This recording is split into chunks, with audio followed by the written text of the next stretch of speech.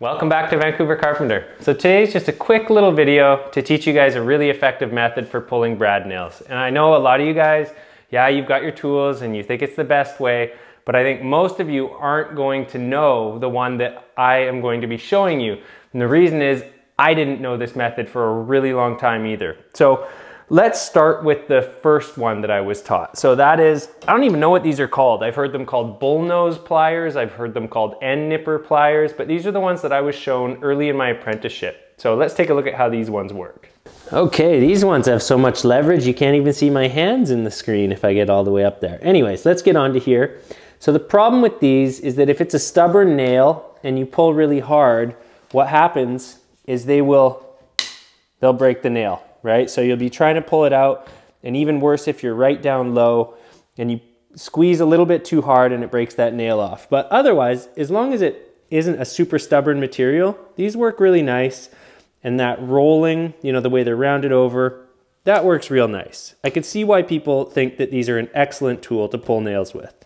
But again, once you start breaking a bunch of these off, especially repeatedly in a hard piece of trim, you will know why these are actually a frustrating tool to try and use.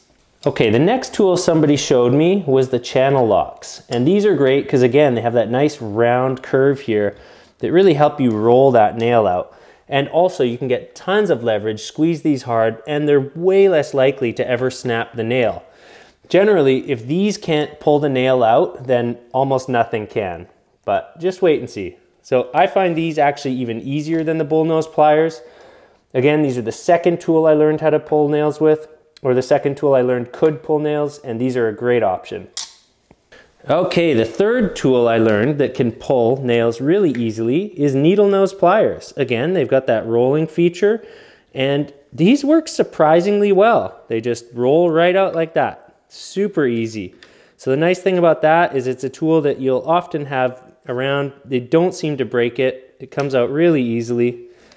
I'm not sure I can really emphasize how easy these actually are. It's a very easy tool. And in fact, they're so effective. Now it's easier when you're on the other side, but I'm not right now. So I'll show you, we can even do two, probably quite easily. Yeah, that was pretty easy. And last but definitely not least, a good old pair of linesmen. Actually, these might work better. These might even work better than the needle nose because they're a little bit bigger. So I'm gonna say that linesmen are actually the best and easiest ones to pull them out with. Definitely like the simplest tool that you're most likely to have on hand. So that's it, you guys. Like I said, short and sweet. Yeah, I'm gonna say linesmen are the best. I'm looking at the camera, not paying attention to how I'm doing it, so I'm struggling. But I would say these are the easiest one to operate. While the channel locks worked really well, they're kind of big and cumbersome and you have to have it set up to use nicely. These are definitely the most user-friendly. I can do it standing in any position, holding this board, no problem. Now, if you want to make sure, like, let's say for some reason you've got a face that you don't want to damage, you can either put like a metal glazier's bar or a wooden shim underneath it as you twist it, so you're not going to damage the surface. But in most cases, I mean, they come out of the back of the trim, so we don't have to worry about damaging this at all. Anyways, that's it. There's no reason to drag this video out any further.